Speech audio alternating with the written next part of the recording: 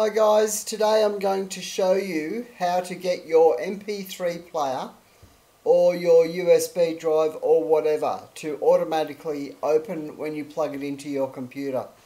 So what you want to do is go to, depending on the computer you've got, you can click on search, just type in here control panel, go to control panel. Then go to autoplay. You want to click on that, left click once. Then up the top here, you want to make sure that this is ticked. Use autoplay for all media and devices. So make sure that that's ticked. Then you want to come down to where it says removable drive, and here you want to click on that little arrow and click on here open folder to view files.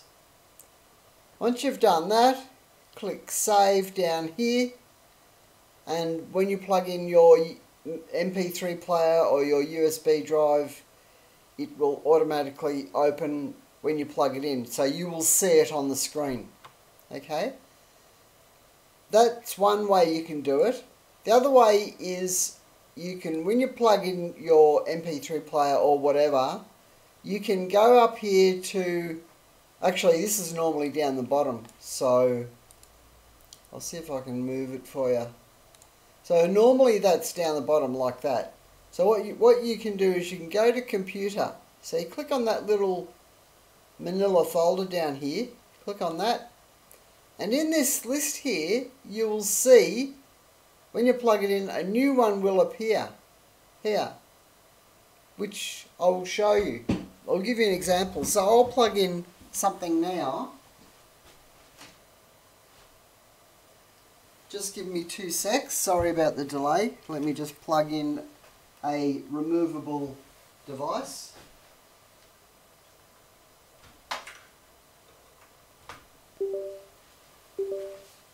So now you can see here, I've just plugged in a removable device which just has pictures on it or something, I don't know.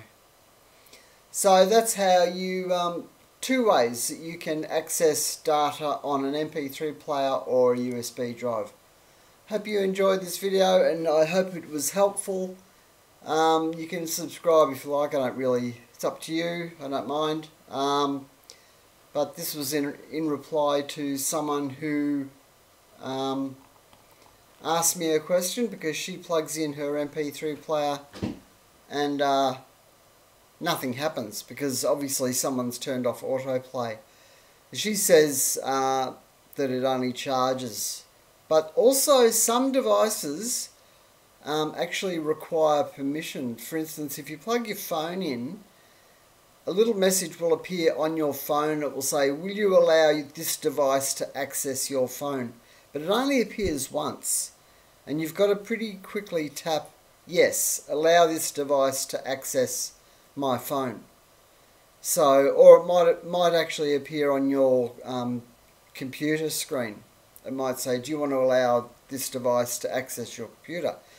So, but I'm pretty sure that only happens once. And if you don't click on OK at that time, you probably, or you may not see that message again. It depends on the hardware, it depends on the equipment. You know, all computers and all phones and mobile devices are different in the way they act, but usually they require permission. It's all for security reasons. So anyway, so I hope that helps, guys. Yeah, just subscribe and like if you like. I don't, you know, whatever. Alright, take it easy. Bye.